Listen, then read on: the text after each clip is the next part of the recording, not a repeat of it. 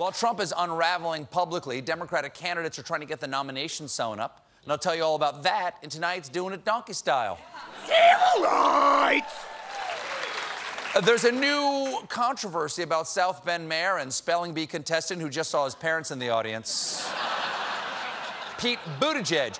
Pete's been getting some pushback for his habit of holding closed-door fundraisers for the big donors. Yesterday, we got a few photos of an event held in Napa at the Hall Rutherford Wine Caves, where he had dinner beneath a chandelier decked in 1500 Swarovski crystals. So in case you were wondering if the wealthy gather in underground bunkers to plot the fate of the working class, yeah. It was a decadent night. The Booty Boosters enjoyed bottles of Cabernet Sauvignon worth $900 and ate off an onyx banquet table. Well, you gotta have onyx. You know how hard it is to get human sacrifice stains out of walnut? Other candidates jumped on Mayor Pete's money party. Right after the photos came out, Bernie's campaign trolled Buttigieg by buying the domain Pete'sWineCave.com. That's pretty good. That's pretty nice. They jumped right on that one. That's nice. But wow. Buttigieg hit right back at Bernie's favorite drink, Poland Spring bottle that gets refilled with tap water until the label falls off.net. In other, man of the people. Oh, my goodness. In other donkey-related developments, there's a new proposal from presidential candidate and obstetrician surprised to find out where babies come out, Andrew Yang.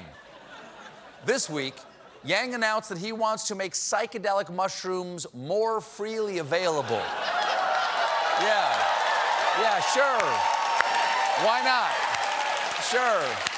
Though, I gotta say, I don't know. I think there are already plenty available. That's why so many people can visualize you as president.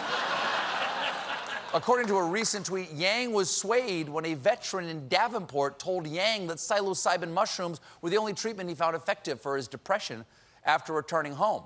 Well, I'm all for candidates listening to voters, but Yang changed his platform after talking to one guy. So evidently, everyone gets one request. That explains Yang's new billboard. Yang 2020, hey Tim, was it Friday or Saturday that you needed me to pick you up from the airport? Next up, close enough. Close enough. Close enough. Next up on the Style and Donkey, big news this week from the campaign of Vermont Senator and man whose office mate is experimenting with natural deodorant, Bernie Sanders.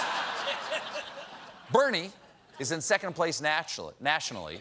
He's got huge support among Democrats under age 35, but he's got a big generation gap problem, polling with just 2% with Democrats over 65. Just 2%.